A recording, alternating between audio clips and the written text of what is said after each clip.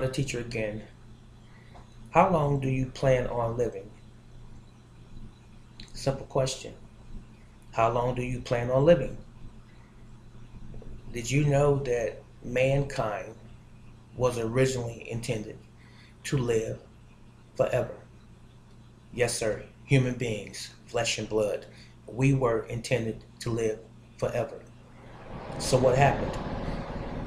Before I say what happened, uh, let me first say this.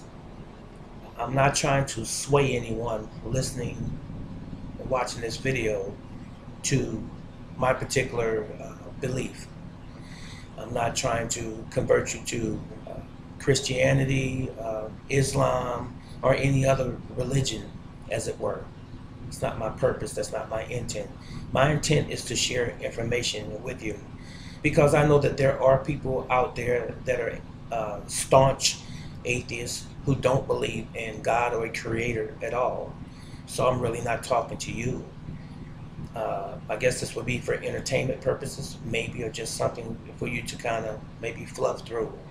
And maybe even the agnostics, you might change your mind after watching or listening to some of the content that I leave as it relates to a spiritual base. But I'm talking to those who are spiritual or who do believe in divine providence, a creator. I call him Yahweh, it's Hebrew name, and some call him Allah, some call him Jehovah, and so on. Has many names. But I'm talking to those who believe that Christ or Yeshua came and died for our sins or the sins of mankind on the earth. I'm not taunting any particular religion again. I'm not pushing that. I'm not selling any religion. I'm just sharing what my understanding is. So those of you who understand faith, then you might appreciate this even more. So getting back to the original question about how long do you anticipate or believe that you are going to live or want to live? According to the book of Psalms, it is chapter 90, verse 10. It says that we would live three score, which is 20 years. That's 60 years total, plus 10. That's 70 years old. And it says, following that, if by reason of strength, fourscore, 80 years old. So 80 years old is sort of a pretty high age and a fulfilled life if you have fulfilled your mission while down here on earth. That is, it's fulfilling then, but a lot of us are living any way we want, doing all manner of things that are not necessarily pleasing to God. We're destroying the temple, this body, by ingesting things that are not healthy for it, putting things in our lungs such as cigarette smoke and tobacco and carcinogens and all manner of things. Man has really just done a poor job of maintaining himself. But I just wanted to reflect on another scripture too while I'm here. In the book of Genesis chapter 6, verse 3, the Creator said that my spirit shall not always strive with men, because men are flesh and blood. He says, so their years shall be 100 to 120 years old.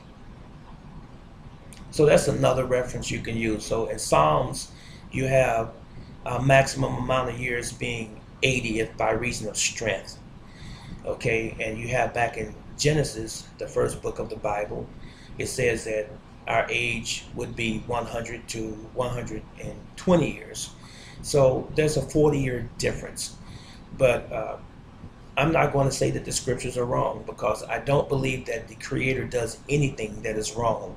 And I believe what he said in the New Testament when he said that we must study the scriptures.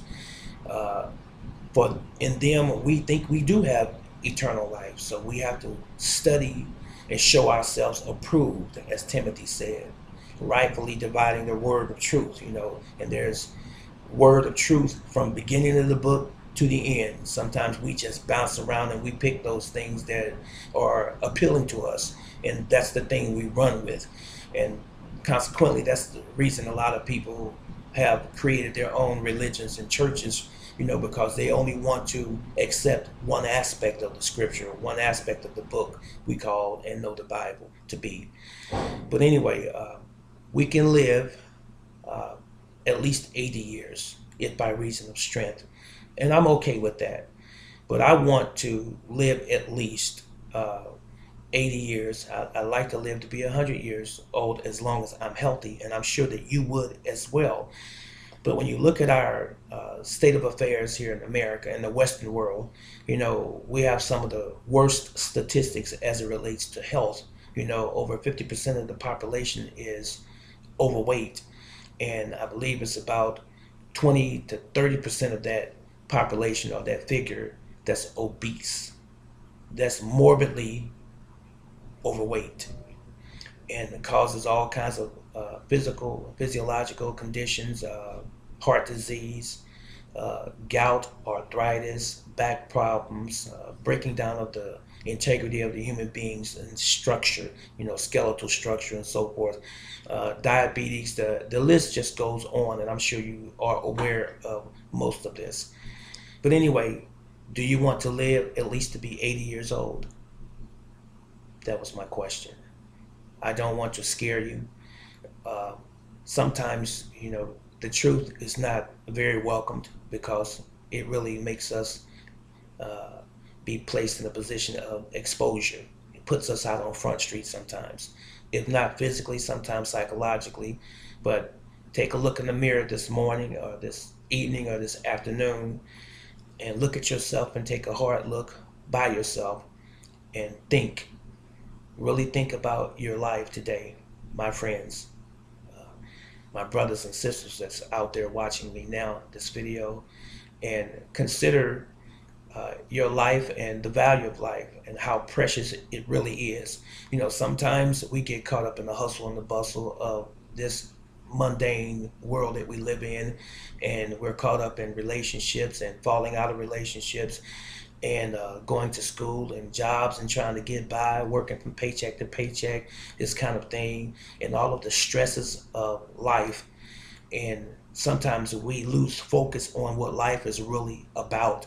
It is about having a relationship with our Creator, He who is responsible for all of us. As I said before, Scripture says it is through Him that we all live and move and have our being. So if it were not for Him, none of us would be here. None of us would be able to experience joy, happiness, peace, serenity, sovereignty, or even, for that matter, sadness. So we're conscious, we're here, whether we like it or not. Make the best of your life that you possibly can, and also be a good role model both to your spouses, if that be the case, but to your families, your children, and not only them, but to humanity. This is Brother Teacher, and as always I say, may Yahweh bless you. He loves you, and I love you as well. I'll see you in the next video. So long.